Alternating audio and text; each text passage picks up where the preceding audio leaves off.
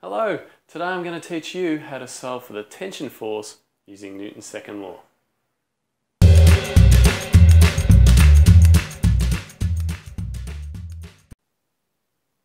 To solve each of these problems, we follow two steps. The first is to find the acceleration of the entire system. The second is to solve for the tension force.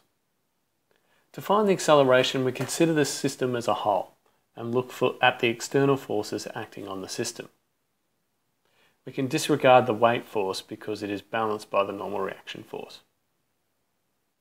Therefore, we only have one force contributing towards its motion, the 6,000 Newton driving force.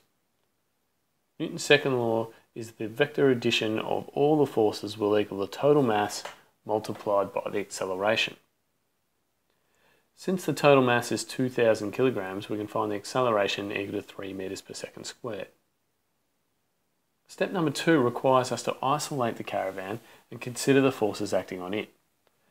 Since the only contributing force is the tension force, which must be equal to MA, 500 multiplied by 3, we get 1,500 newtons. Now let's consider if there was a frictional force of 2,000 newtons acting on the caravan. The vector sum of the two forces equals 4,000 newtons, which must equal the total mass multiplied by the acceleration. Solving the acceleration gives us 2 meters per second squared. Isolating the caravan once again, there are two forces acting. Tension minus 2,000 must equal MA, 500 times 2. Solving for the tension gives us 3,000 newtons. In question number 3, we have a weight force of the 600 kilogram object driving the system.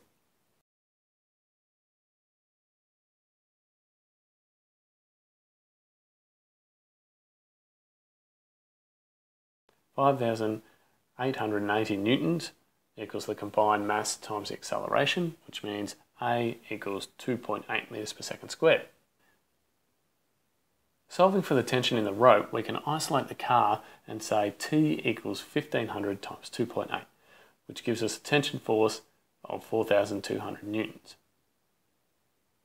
If we add the frictional force to the car, we get 5,880 minus 2,000 equals 2,100 times A.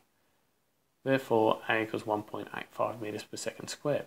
And isolating the car gives us T minus 2,000 equals 1,500 times 1.85. And solve for T leaves us with tension equals 4,701 Newton. In question number 5, we have opposing weight forces. Using Newton's second law, we get 7,840 minus 5,880 newtons equals their combined mass of 1,400 kilograms times by the acceleration. Therefore, A equals 1.4 meters per second squared. Isolating the 600 kilogram mass, we get T minus 5,880 equals 600 times 1.4. Therefore, T equals 6,720 newtons. The last question requires us to take the component of the weight force parallel to the incline into account. Remember, this is equal to mg sine of the angle.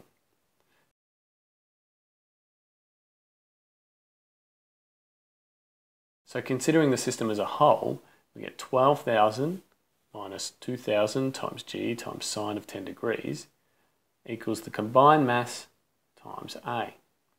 Therefore, acceleration equals 1.7 meters per second squared.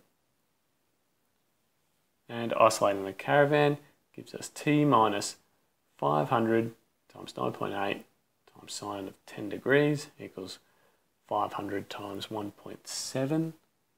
Leaves us with a tension force equal to 1,702 newtons. And that's it for today. Please check out all the other VCE resources at www.physicseducation.com.au.